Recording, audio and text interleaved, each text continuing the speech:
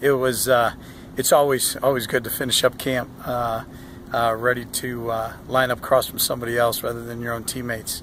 It's been a good camp. Guys have worked really hard, and guys are very focused on our theme of never enough, and getting back to the things that we've accomplished in the past and building on beyond that. So it's been a good camp. The guys are pretty tired right now. They've worked hard this camp, and so they'll have a couple days off of practice, and we'll get back at it on Tuesday. So they're ready for a little rest and relaxation, and get that body recover and get ready for Grandview. We did a lot of different situations today. You know, those situations, some of them that come up in every game, some of them that you never know when they're going to come up. So end of game, running a clock out. We did that against each other.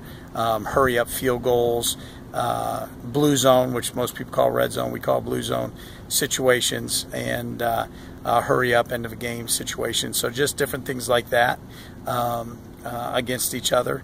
That was good. And then we gave our young guys some good reps with our 3s and 4s. So they really had the bulk of the scrimmage time today.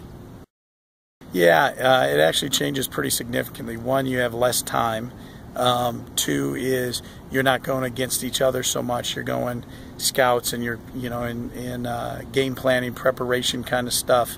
And so that's changed a lot. And then you don't get as much technique work during the season because time is such a premium as you get in the preseason. You know, really this week with 9 practices this week, this is the week that we challenged them at the beginning of the week that you've got to work hard to become an expert in your particular area, because you get more technique work this week than probably most of the season combined. And so that's a big change. And then you just kind of get into the season cycle of things. You know, we were talking about after the scrimmage here this afternoon about, okay, now is weekend, you can relax a little, get off your feet, get rested up. But then, you know, come Sunday night when we start our meetings, that we start building for Saturday. And you just, as a football player, you get into that routine of building up to the peak on Saturday, and then putting yourself out there completely, and then, you know, resting, relaxing on Sunday, and then restarting that build on Sunday night. So our guys need to start that. That clock needs to be ticking right now and getting ready for next Saturday.